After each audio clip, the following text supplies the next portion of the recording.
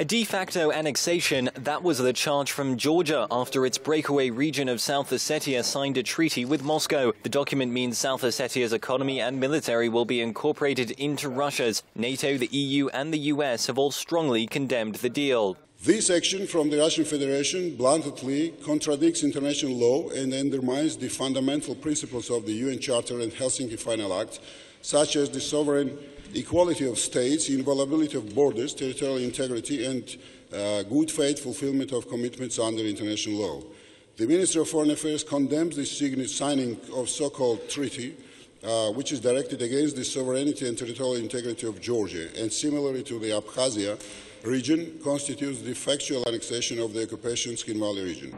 South Ossetia broke away from Georgia as the Soviet Union collapsed in the early 1990s and has depended on heavy Russian support and subsidies to survive ever since. Alongside Georgia's other renegade region of Abkhazia, its independence is not recognized by the international community. Russia cemented its control over the territories after a 5-day war with Georgia in 2008. The international community has been accused of a weak response to the conflict, something which many analysts believe spurred the Kremlin to seize Ukraine's Crimean Peninsula last year. In the Georgian capital, Tbilisi, residents expressed their anger at the latest show of Russian regional influence.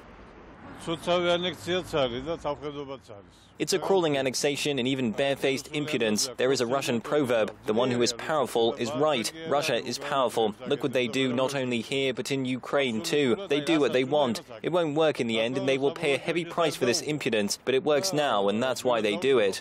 South Ossetia has remained poor in spite of its close ties with Russia and financial support from the Kremlin. The man currently in charge of the breakaway region is Leonid Tibalov, a former KGB official.